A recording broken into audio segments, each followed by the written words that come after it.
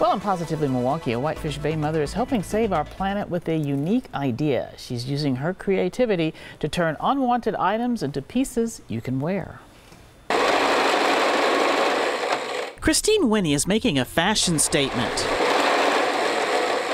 She creates accessories from upcycled men's ties. I've always liked to recycle, and it is a throwaway society. Here's a glimpse of some of her pieces: chokers, wrist cuffs, flower pins, and necktie scarves. This is my signature piece. They're all one-of-a-kind items, and they are repurposed, which I think a lot of people are starting to think about now. They're starting to be a bit more conscious about being environmentally friendly.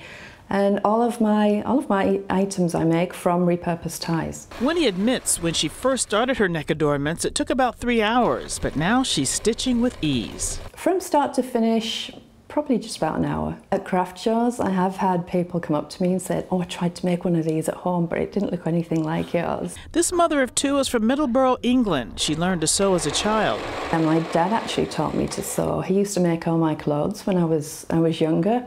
And he taught me to sew, and I didn't really use it until after I had my children. And now that she's back in the groove, Christine runs an online business out of her home, a great way to nurture her passion. I've got to do it. It's just something I have to do now. I'm constantly working, fiddling around and trying to come up with something new. Winnie gets her ties from all over and says she knows every Goodwill in our area.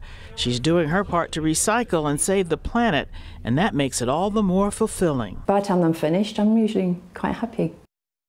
And pieces of Christine's necktie scarves are $35. If you'd like more information, we do have a link to her website at tmj4.com/links, and they're quite creative and beautiful. I never really thought you could do something like that with a simple tie. I'm going to look at the website. Yeah. Keep my tie though. You don't want the necklace part, right? Okay.